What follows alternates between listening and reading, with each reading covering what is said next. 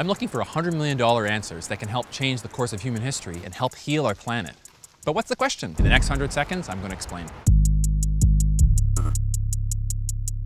I'm Marcus Extavor, Vice President of Energy and Climate at XPRIZE. The question is, how do we take centuries of CO2 emissions out of the air and oceans? If you've got the skills to answer that question, we'd love to hear from you today. Now, let's start with the basics. We've got to reduce our CO2 emissions and get to net zero. But net zero is not enough. We also have to go carbon negative, and we need to get there fast. That means taking CO2 that's currently in the air and oceans, removing it, and storing it for a long, long time.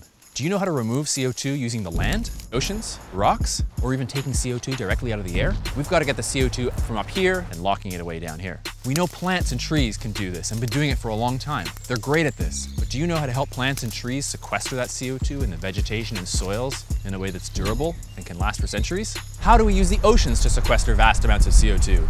Kelp and seagrasses are great at this, and about 1/3 of our emissions are already in the oceans. Do you know how to remove it and sequester it safely? What about rocks and helping them remove CO2? Many rocks can do this naturally, but the process takes thousands of years on its own. Do you know how to dramatically speed that up? Now, you might already have an amazing idea in direct air capture, in soil sequestration, or tree planting or farming, or maybe kelp farming and seagrass, marine biology, ocean alkalinity enhancement, geologic sequestration, mineralization, and enhanced weathering, or maybe a technique no one's heard of before. We want your $100 million ideas. Enter the largest incentive prize in history. Visit xprize.org to find out how to register a team and get involved. Together, we can help balance Earth's carbon cycle and protect our climate for future generations. What does a $100 million answer look like?